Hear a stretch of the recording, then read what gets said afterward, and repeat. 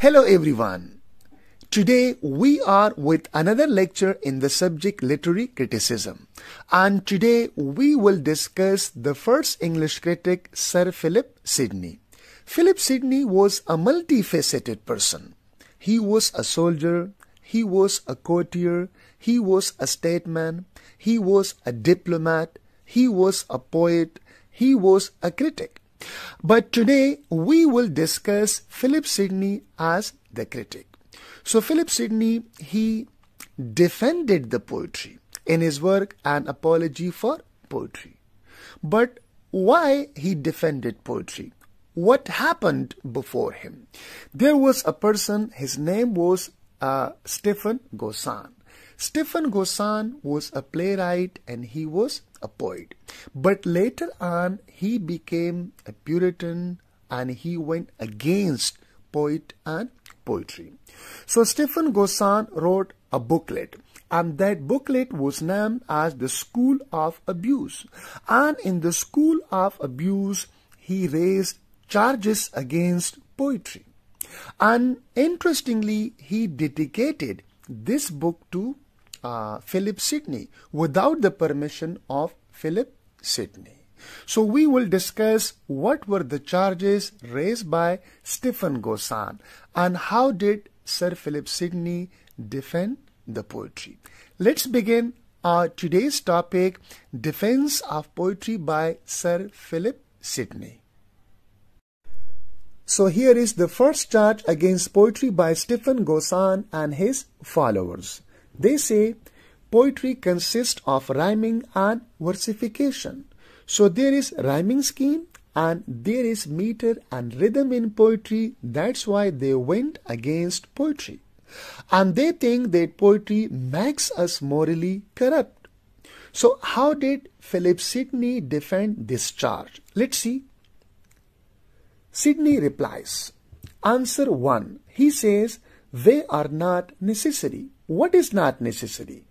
Rhyming and versification. So according to Sidney, that rhyming and meter are not the essential part of poetry. We can have poetry without rhyming and without versification if the concept is poetical, if the thought is gradual. So for poetry, what is necessary? That is poetical concept. That is gradual thought, not rhyme and meter. That's why that he said they are not necessary. So he thinks that we can have a poetry without rhyme and without versification. And sometimes we have poetry, people call it poetry. There is rhyme and there is meter. But in fact, it's not poetry because the concept is not gradual. Right? And the second answer he gives is they aid to delight and beauty. Even if like rhyme and versification exists in poetry, what's the problem? Because they aid delight and they aid beauty to poetry. So if something aids beauty to something, how it can be wrong? How it can be bad?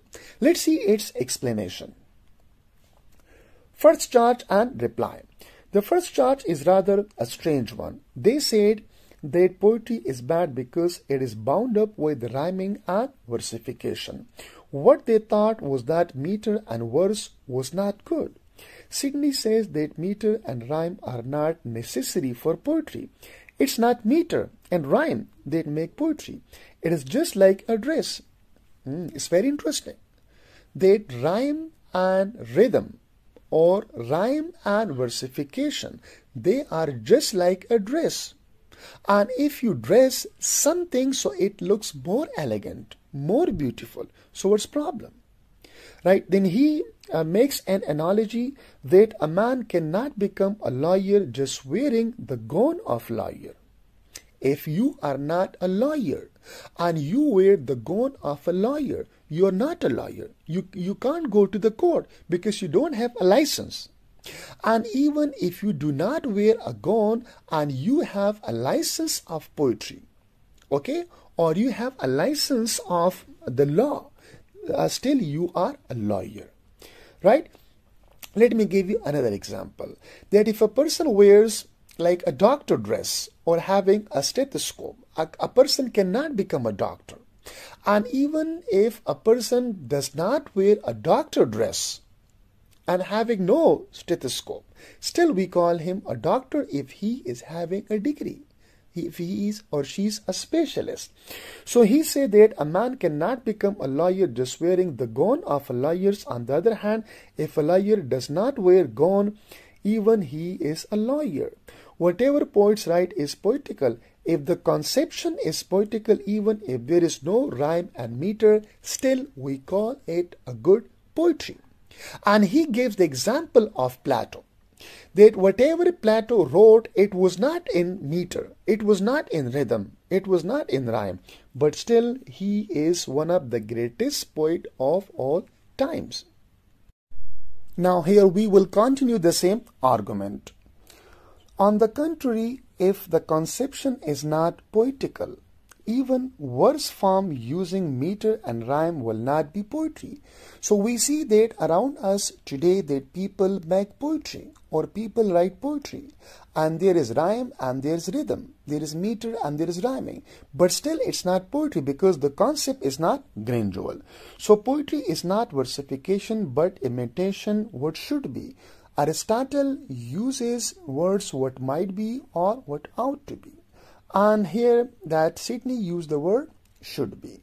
Actually that the replies of Sidney is a kind of synthesis of Aristotle, Longinus, Horace, right?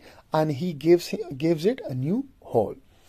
So it is a representation of what should be. The poet is an inspired man. He gets inspiration from somewhere else and he or she produces poetry. As a Roman said that a poet is an inspired man. So the poet is creator, that's said by Greek thought. So on the one hand, if Romans said that poet is an inspired man, Horace is there. On the other hand, that poet is a creator, Aristotle is there.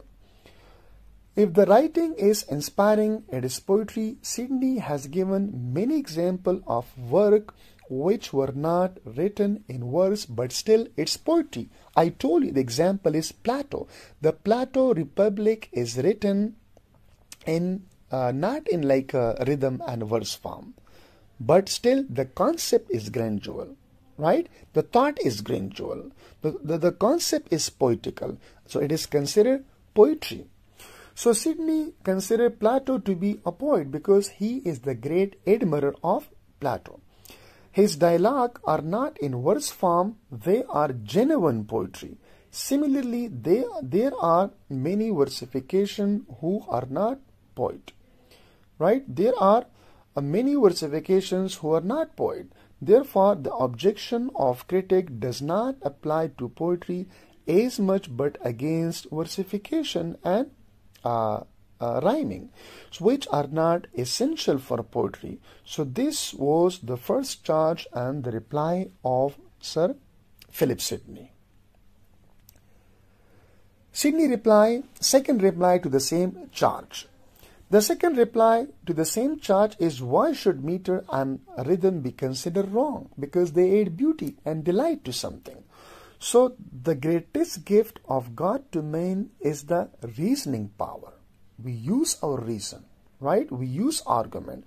So man is also gifted with the power of expressing his thought in words. We have reason and we express our thought by using words. And if we use to express those thoughts in rhyme and rhythm, so we give more delight. We give more beauty to those words. Isn't it good to make the gift of God more delightful, more beautiful? So rhyming and meter makes the gift more beautiful and elegant. It makes the gift of God more appealing. Why should then it be considered bad? Meter is verbal harmony. It is always a source of delight. He says versification give order and balance to writing, and those are the characteristic of beauty.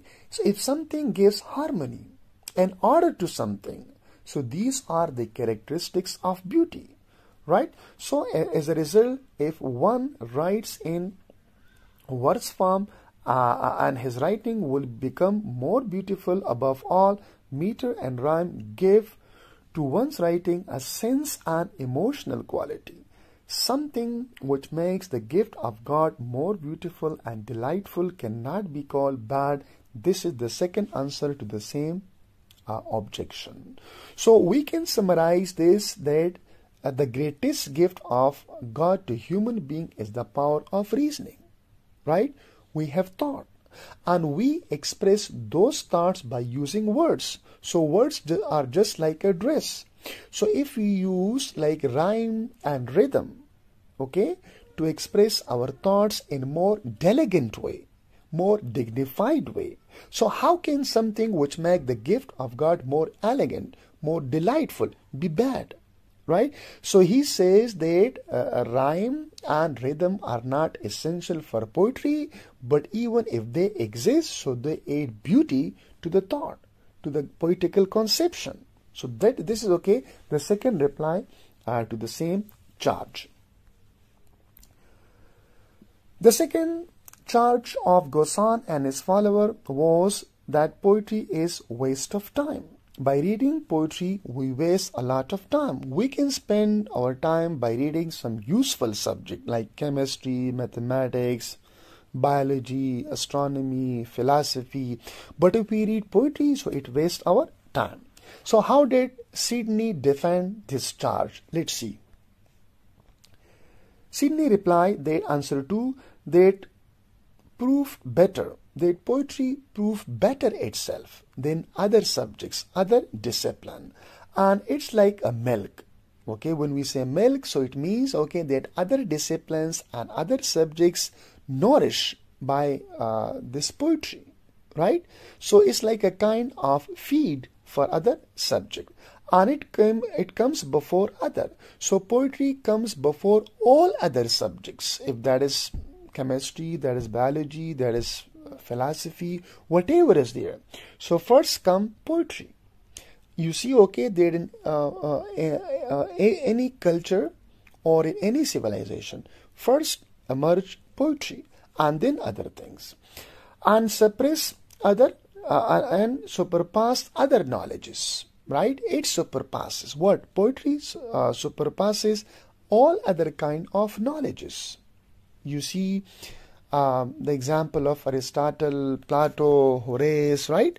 So first they talk about poetry and importance is given to poetry. So this knowledge comes before all other knowledges. Let's see detail of this reply. Second objection, as the reading of poetry is complete waste of time. Who said? Gaussen and his followers. Time is limited and there are more useful subjects to study. So Sidney again does not take this charge very seriously and he asks, what are other subjects which are more useful? He says, what is more useful than poetry? Right? Because science is not useful. Chemistry is not useful. Mathematics is not useful. They are useful but not more useful than poetry. Because poetry, it reconstructs things. You imagine things. Right? So he has already proved that poetry has surpassed all other subjects. How a subject can which morally elevate person. So mathematics does not evaluate you. Right? Chemistry does not evaluate you. No subject evaluates you morally except poetry. So poetry evaluates person which purify his soul and which is more moral inspiration. So no other subject can make you morally purify. So how it can be bad then? So this is the second reply. Poetry came before the other branches of knowledge, philosophy, history, astronomy. So poetry is a life giver, like mother milk, right? So it nourishes other subject. It comes before all other subjects. Gaussen and his followers' third charge. The third charge is poetry is bunch of lies and poets are liars. So poets are liars and whatever they produce, that is lie. That's why they reject poetry. So poetry is falsehood. The poets write about that which has never happened. Right? And they have no truth in them. So they claim that the poets write about something which has never happened, right? And there is no truth in that. History has truth because historian tells us something which has happened. So that is truth. And astronomy has truth because it tells us what something exists. But what the poets write has no truth. So they are liars. So this is the objection of Gossan and his followers. Let's see how did Philip Sidney defend this charge. Sidney replied. Sidney asked what lie is. What a lie is. If someone says that something has happened and has not happened really, then he will be telling a lie. If I say that I went to Islamabad yesterday and I did not go, I am lying. If you say something and it did not happen, so you are lying. You are a liar and you are telling a lie. So this is a lie according to Sidney. To say it rained this morning when actually it has not. It's a lie. If you're telling someone that it has rained this morning and it hasn't rained, so you are lying here. When someone claims his statement is true and it turns out a false, we can say that he is lying. Sidney says that the poet does not assert that he is giving factual truth. Right? He's not talking about what has happened or what is, but he's talking about what should, what ought to be, what might be. So he's talking about which has never happened and which does not exist. So the poets are talking about ideal truth, not factual truth.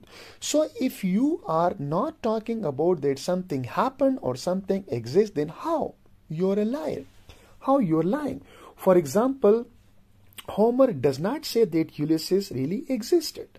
Shakespeare does not say that Hamlet really existed. So if something has not happened, right, and you are not telling people that it happened, then you are lying.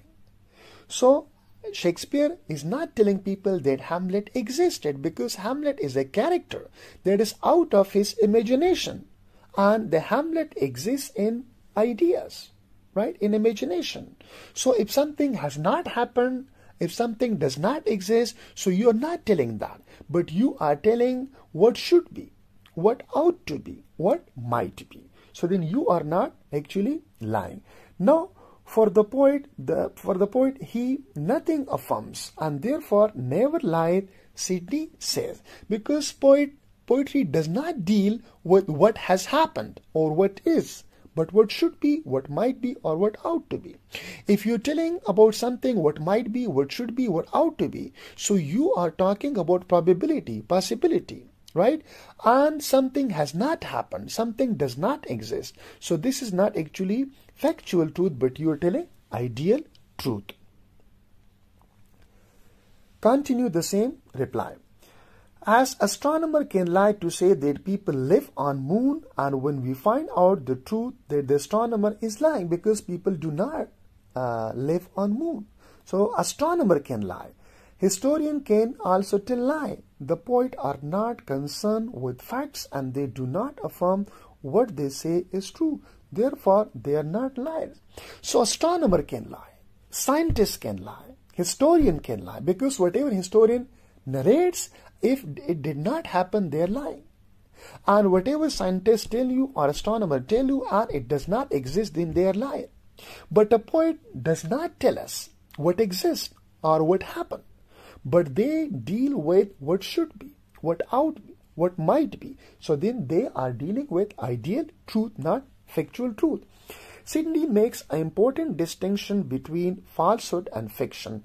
Fiction is something which has never happened but not false. It does not have factual truth.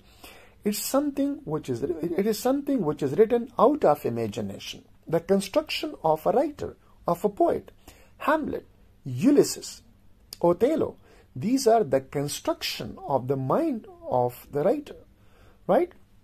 And out of imagination. It is not falsehood. It has its own truth, ideal truth, which is different from factual truth. In the words of Aristotle, poetry has the truth of ideal possibility of their things. In other words of Plato, it has the truth of ideas behind the thing. Sidney is a great admirer of Plato, so he accepts the philosophy of Plato. For him, the truth of poetry is the truth of idea behind the things. An idea is higher than the thing. Ideal truth is higher than the truth of history, philosophy, or any other subject. So that was the third reply or the third defense of the third charge. On this slide, we will focus Gaucin's fourth charge against poetry. The fourth charge is that poetry makes a man effeminate. It fills his mind with sexual fancies. Critics say that most of the books of poetry are about love, which leads to moral corruption. Therefore, the influence is evil.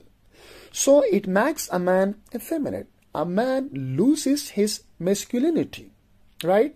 And he's just like a womanish. So it fills with minds with sexual fancies. Because most of the poetry, according to Gaucin and his follower, consists of love, this love poetry. And it makes a man effeminate and he loses his masculinity, right? So how did Sidney defend this charge? Let's see. Sidney replied. Sidney gives twofold answer to this charge. He says it is not necessary for a poet to write about love, because there are numerous themes that poet write about that. If a poet writes about love, so a poet can be wrong, but poetry cannot be wrong.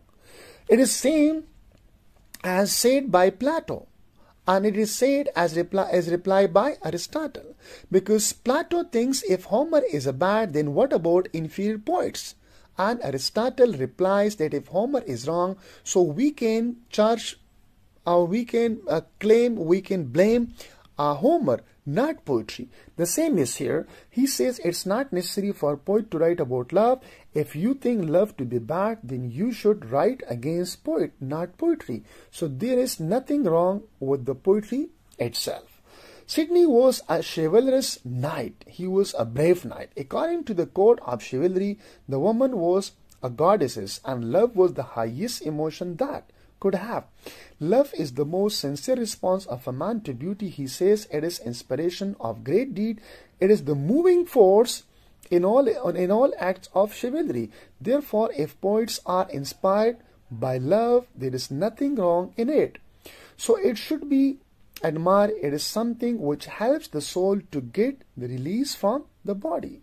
The love of a man for a woman is the reflection of love of God for creation. So God is love. Therefore, Sidney says that love is divine and inexperienced love.